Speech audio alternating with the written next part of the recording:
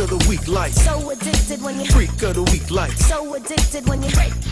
I'm in love with you, girl. Do that dance, do that dance. Time to get into this mix, man. Let's turn up. Shout out to the DJ. James Dee on the all-new Jammin' 95.7. Today's hip-hop and R&B. What's up, this is Dr. Dre in the mix with James Dee. Check it out.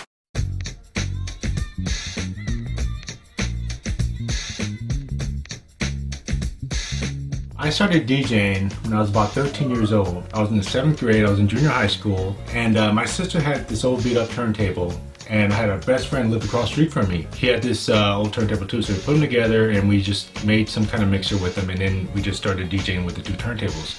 And as far as my influences back in the day, DJ Jazzy Jeff from DJ Jazzy Jeff and the Fresh Prince, and the Fresh Prince of course is now Will Smith.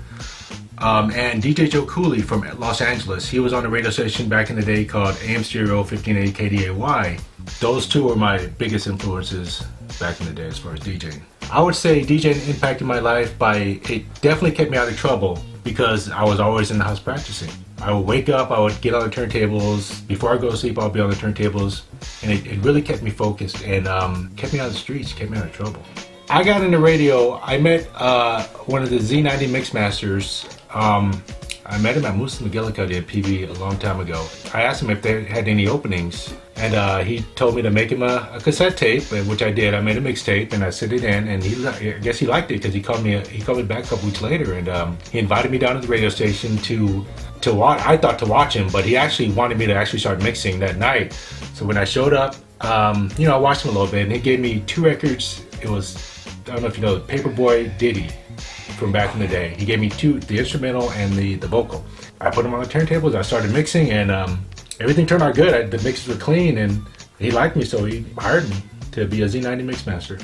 Well, there have been a lot of artists that came by Z90 back in the day, but some of my favorites, one would be Notorious B.I.G. Yo, check it out, it's the Notorious B.I.G., a.k.a. Biggie Smalls, lounging with James Dee. Baby! Craig Mack came by the radio station, recently passed away. TLC, Eminem. I'm Eminem, okay? And right now, I'm in the mix with the world-famous James Dee, dude, okay? No, you're not listening, dude. Hi, my name is... Tupac. Probably, but my favorite artist to come by, because I was a big Public Enemy fan back in the day. That was my favorite group in the 80s, Public Enemy. So Chuck D, Flavor Flav came by the radio station one day. Yo, check this out. This is Chuck D. And this is Flavor Flav. Yo, check this out. When we rolling down in San Diego town, yo, we check out James Dee.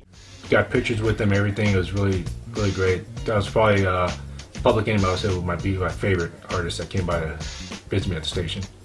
Some of the highlights, I guess, would be, you get to DJ in clubs, and I just love playing music for people, making them dance. I did a gig at the Sports Theater one time. There's thousands of people there for a Z90 concert. But probably the biggest thing that has come out of me playing, being a DJ at the radio station was meeting your mom, because if I would have never met your mom, you wouldn't be here right now. James from the club street. Busta Rhymes, Flip Mode Squad, live and direct, represent with my man James Dee. Yo, what's up? This is Ron. Yo, what's happening? This is DMC in the place to be, and you're in the mix with James Dee.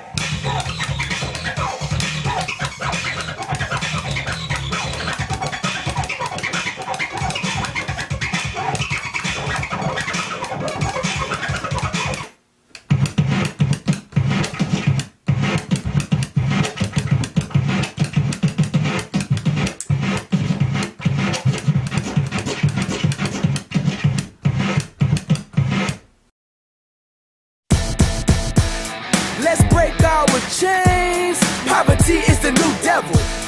It's time to get paid, so let's move next level.